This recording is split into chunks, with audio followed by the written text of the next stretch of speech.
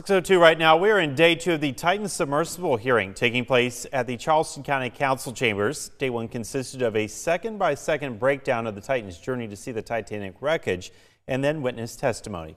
News 2's Sophia Radebal was in the courtroom yesterday, and she's covering the hearing again for us this morning. Sophia, what can you tell us about day 2? Good morning.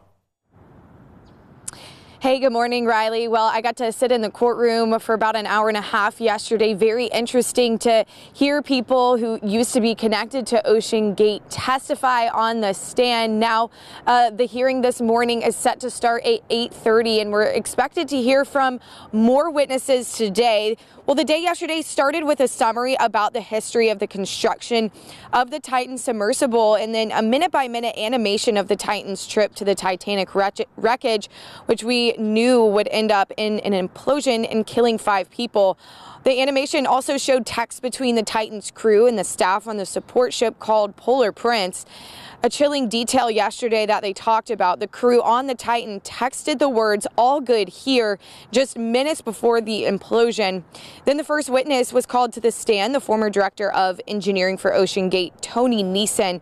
He testified about his involvement with the construction of the Titan as the Coast Guard Board of Investigations asked him specific details about testing of materials and a knowledge of previous failures and partnerships between Ocean Gate and companies like Boeing. Now, here's some of Neeson's testimony yesterday about glass spheres used on their submersibles. Take a look. The issue with glass spheres is if they're not oil filled and they fail, it's catastrophic.